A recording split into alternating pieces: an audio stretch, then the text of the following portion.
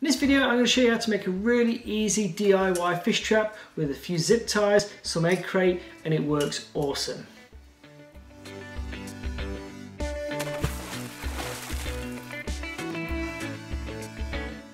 Hi, I'm Richard from the Beginner's Reef and I'm here to help you succeed with your saltwater aquarium by providing you with great information, awesome resources and really helpful tips. If you're new here, make sure you hit that subscribe button, and anything that I mention in this video you can find in the notes below. Make sure you stick around to the end because I've got a great beginner's tip that's going to really help you. So this video is all about building your own DIY fish trap.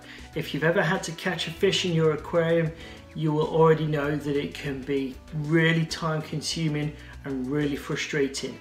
And you may have gone through 3 different traps already and nothing has worked.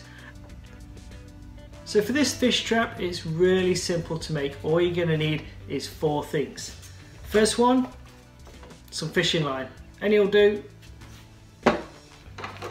Some side cutters. The ones I like to use are the flush side cutters because they don't leave any edges on the egg crate when you cut it.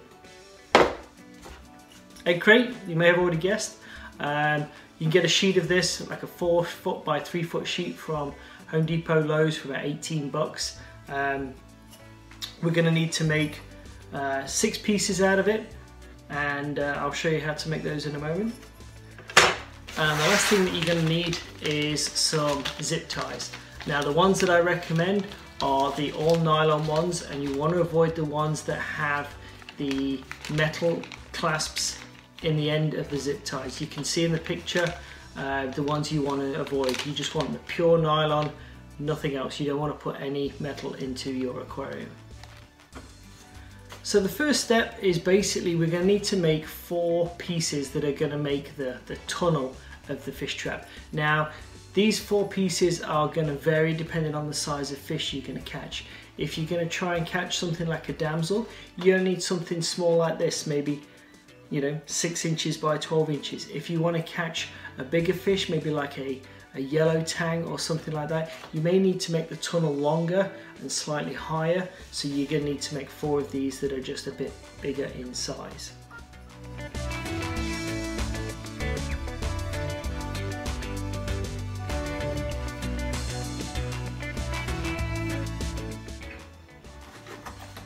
Just be careful when you're cutting off the end pieces like this. Just put your hand over it whilst you trim it, because when you cut them they can fly off like a projectile.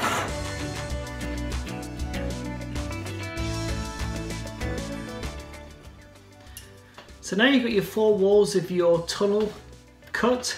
Now what we need to do is get the zip ties and zip tie them together.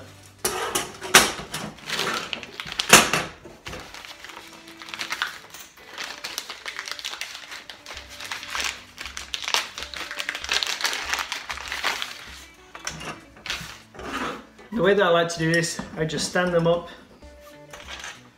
put a zip tie through one, through the other,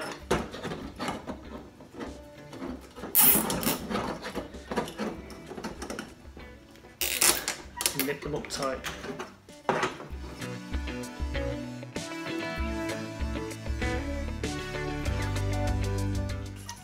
Okay, and there you have the first part of your fish trap, the tunnel. So what we need to do now is we need to basically make 2 ends to go on the ends.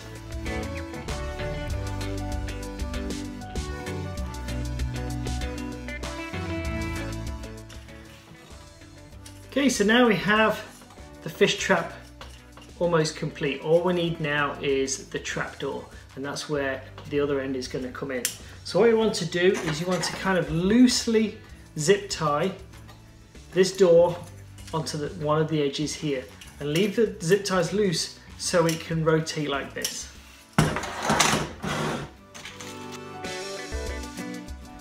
Okay, so there we have the fish trap, and you can see how the door just kind of hangs off the end here. And the reason why we want to leave it loose is so that we can then attach the fishing line to it to help act and close the trap. So the way that we do this, just get a load of fishing line. And what I like to do is I like to put the fishing line through a couple of squares back, so about 3 squares back. Just put it through and then tie it to the front of the fish trap door. And that is basically your completed fish trap. Now, the way that this works and the way that I've used it to catch fish is I'll sit this down in my aquarium, and right at the back is I'll use a turkey baster and I'll put some food right here at the back. And then it's just a case of sitting there, waiting, and as soon as your fish comes in, all you have to do is pull upon the door and the fish is trapped. It's really that simple. Unfortunately, you have to sit there and wait, but the best thing that I've found to do is to put the fish trap in and just leave it for 24 hours. Just put it in there, leave it for 24 hours, and the fish get used to it.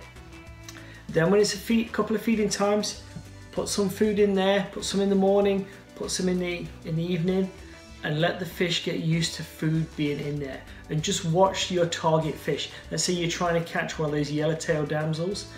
Just see how they are. What they want to do is they want to get used to going into the trap. So this is where it requires patience on your part. So just let it sit in there for 24 hours, put some food in there, let them go in and out, get them used to it. And then on the second day, put your food in there, sit, wait, just holding your fishing line at the top of the aquarium, and then when they swim in, just pull up, and then you've got them. And then it's just a case of reaching in and then holding the door tight. Now, one thing you want to be really careful of is don't pull this out of the water with the fish still in it, because when they start flapping around, the egg crate is really hard on their scales. So what you want to do is just get a large fish net ready and basically just open the trap, put the net there, pull the fish into, or pull the trap out so that the fish goes into the net, and then release them from the tank that way. And that is hopefully how you'll be able to catch that elusive fish that is terrorizing your tank. So this week's beginner's tip is something that you can use to help new fish that are being pestered in your aquarium.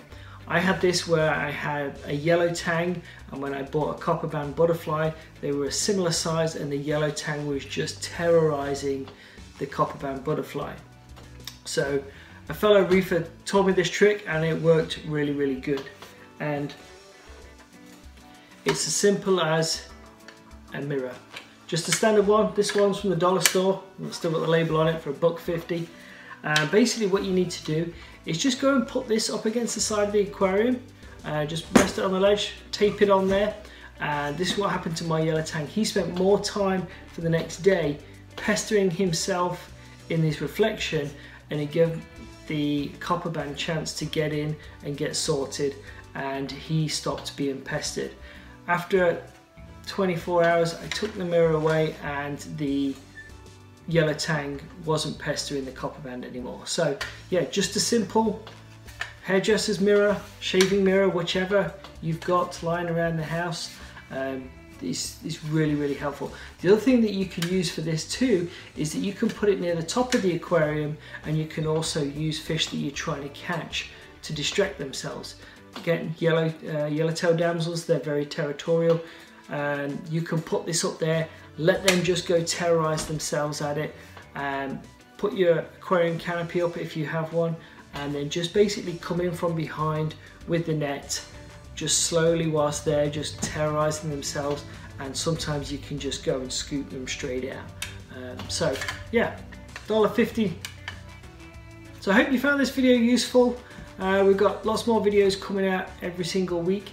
If you want to try some other fish traps, I've got an awesome article on loads of different fish traps that you can try, because the first one may not work for you, second, third, fourth one may not work for you, but there's a load of traps in there, and you can go through the list just trying to figure out one that may work for you.